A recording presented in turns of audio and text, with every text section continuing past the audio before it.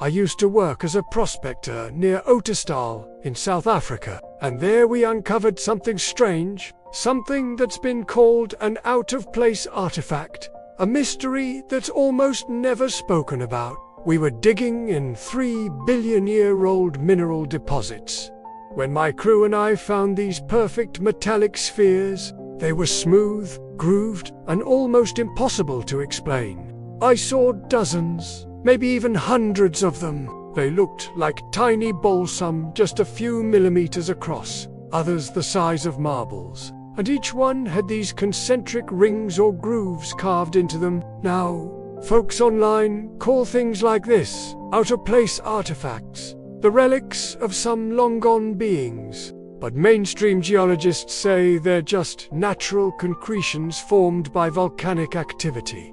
And sure, that's probably true. But why do the local miners swear they rotate if left alone? And why haven't we found these perfect spheres anywhere else? I don't know. Maybe it's just one of those African mysteries, like the Lion Man of the Kalahari, or the giant footprints in the Kalahari Desert that are almost never mentioned. But here's what I do know. These spheres were not boring.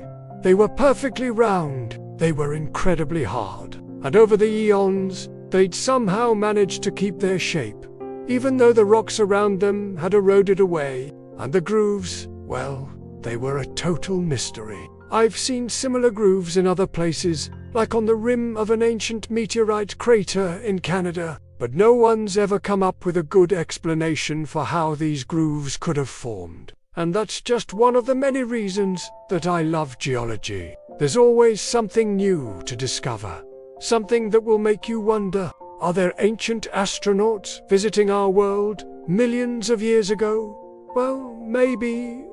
Or maybe it's just a rock. But you know what? It's not a boring rock.